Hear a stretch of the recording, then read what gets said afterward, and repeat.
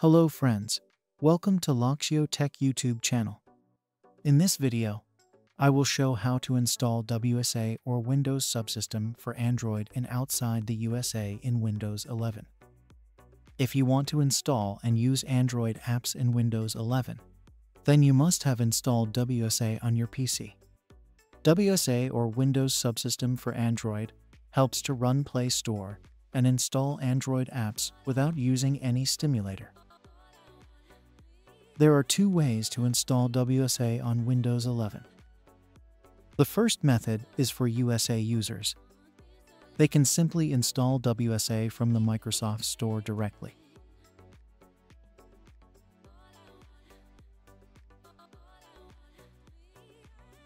If you are from outside the USA, then you can't install WSA from the Microsoft Store. Here you cannot find any WSA app in my Microsoft Store, or you might get any errors while searching for it in the MS Store. So we need to bypass these errors to install the WSA in my system. Here I am going to show how to install WSA manually without using the Microsoft Store. Let's get started. WSA need virtualization, so we need to enable it.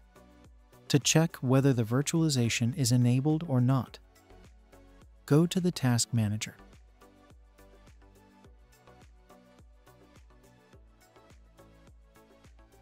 Then click on the Performance tab and open CPU Configuration. Here you can see virtualization is enabled. If it is disabled, then you need to enable it through the BIOS settings. WSA also need a Windows virtual component named Virtual Machine Platform. To enable this, search the tag, turn Windows features on or off, and open it. Scroll down and enable the Virtual Machine Platform and click OK.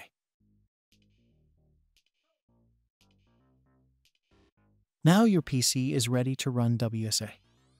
To download the WSA without using the Microsoft Store, open the link given in the description box. This site provides the WSA installation package. We do not require the Microsoft Store. Only need the product ID to download the WSA package. Click on the drop-down menu and select Product ID. Then enter or paste this ID to the search box. WSA ID is already given in the description box. We can copy from there and paste it here. Enter the ID and click the tick mark to search. Scroll down to the bottom of the page, and you will find a file with .mx ix bundle extension and having a file size of 1.37 GB. Download the file by clicking on the link. If you are using Google Chrome browser to download, maybe it blocked the download process because of an unknown extension. So you can use Firefox to download the file.